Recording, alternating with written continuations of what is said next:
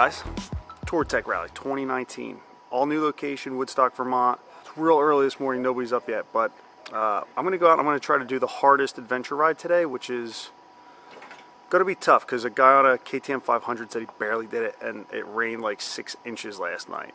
So we'll see how that goes and check it out.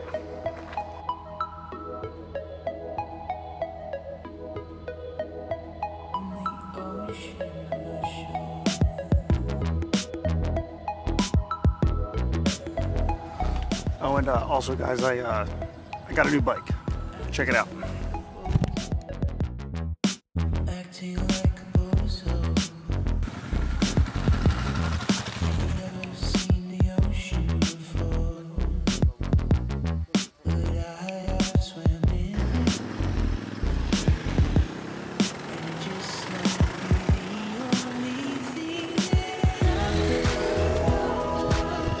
Okay, so that's my group. I gotta go catch them now. Here we go, guys.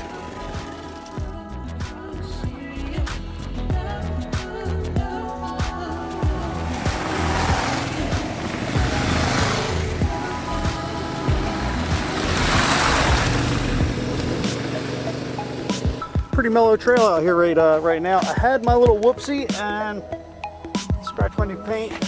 Not a big deal. That was stupid.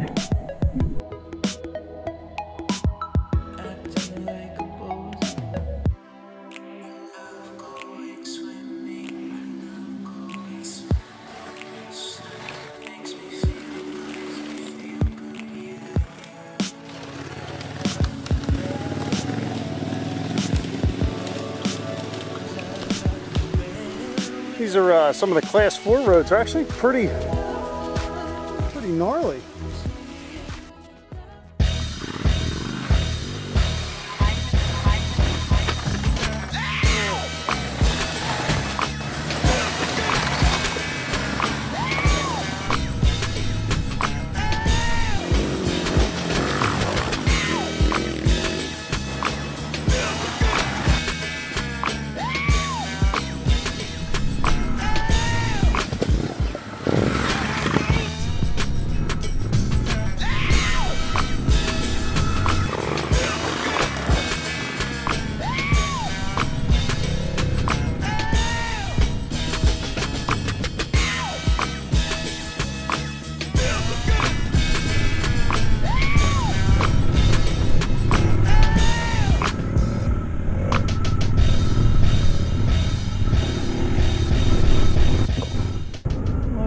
I made it back alive.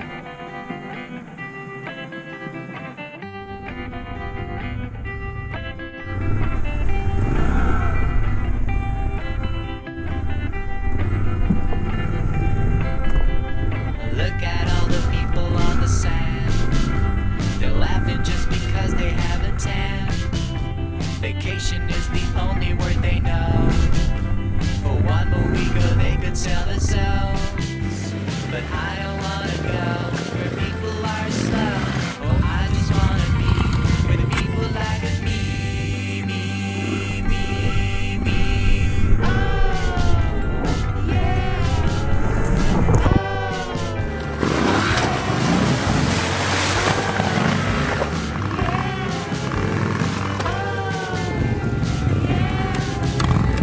Look at all the people on the streets. They're laughing just because they have new teeth.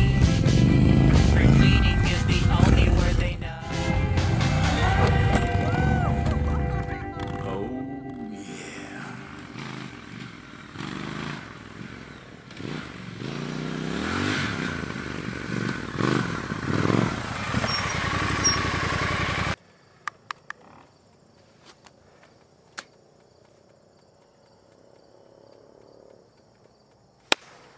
Hey guys, so like I kind of wraps up the Touratech Rally, and you know, a lot of sick trails, a lot of great riding. I think Touratech and DirtDaze being together at this new venue is like a really good match made. I mean, we rode some really great trails. The food works out okay here. Everybody had a really good time. The meeting area for all the group rides is working out really well. So I feel like this place works, and I hope that they grow this venue. Whoever did the scouting did a really good job. I know some of those guys from Max BMW, and I always get along really great with those guys, and they always treat me really well. And it was really cool that a bunch of OEMs showed up, like Triumph and Honda and KTM, and everybody got to do demos. That type of stuff really goes a long way at these events when people get to try out your bike and see you on site and try out your product. So big shout out to everybody who participated in that. And there were a couple dealerships here that led rides and things like that. And I mean, that kind of stuff is super important. The group rides were really good. You could just sign up and you leave on this guided group ride. You got lunch involved. You get dinner later tonight if you bought that. Everything's a little add-on-y, but I mean, it keeps it so if you only want to show up for like one day, you kind of can. I wouldn't. I would just show up for the weekend like I did and just ride your face off, because that's what I plan on doing.